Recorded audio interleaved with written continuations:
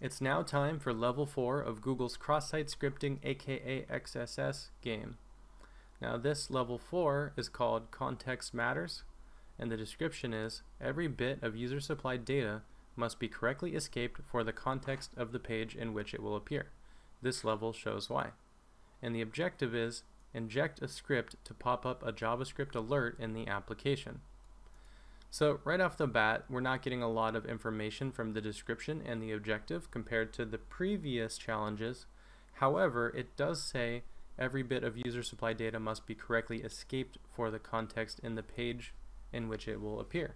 So that tells me there's going to be some type of validation, and we have to correctly bypass this validation to get script execution in the form of cross-site scripting. So as you can see here, we have this application and it has a value inside of an input box, looks like an integer. If we click create timer, we get a new page, and in a couple seconds we get a JavaScript alert telling us when the time is up. Now there's two things that this could mean. One, this could be a single page application where the state of the DOM right here is actually determined by some JavaScript variable. In other words, this loading spinner occurs when some JavaScript switches on, and then it gets removed when the JavaScript switches off. On the other hand, it could be more like a traditional set of web pages where there's actually two pages, and the server renders this page, sends it back to the client, or the server actually just generates some HTML and sends it back to the client. So let's try to figure out which one of those it is. So if we open up the developer tools again, we go to the network tab, we click create timer, we can see right here we have a HTTP GET request. It has a string query parameter, and that is called timer and has a value of 3. And in the response we can see we got some type of HTML. And it looks like this HTML is probably whatever's running right here, so it's actually a 2-page application. Now inside this HTML we can see there's an image tag here, and when the image tag loads it will run this start timer function, the start timer function being defined in this script block.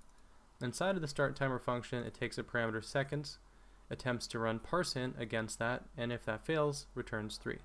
This tells me it's unlikely that we'll get script execution inside of the start timer function, because we'd have to be able to get our HTML or our JavaScript code past the parseInt function, and in most cases it's just going to default to 3.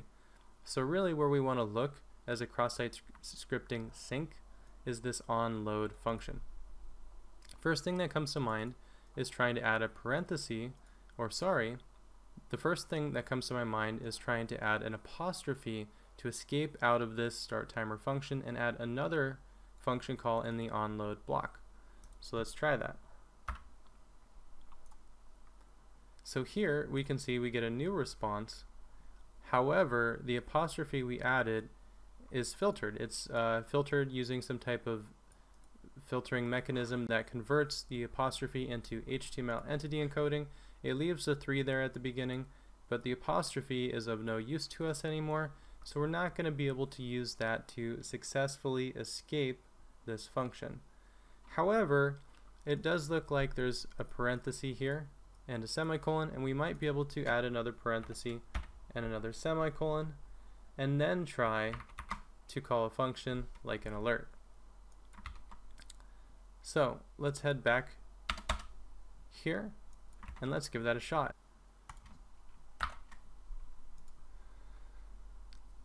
Now if we jump down to the developer tools and we look at the most recent call, we can actually see here that the parenthesis was not filtered, neither was the semicolon, and so the alert function is actually pretty close to being executable.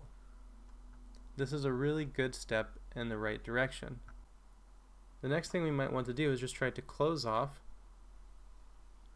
the apostrophe and maybe even add a string and see what happens.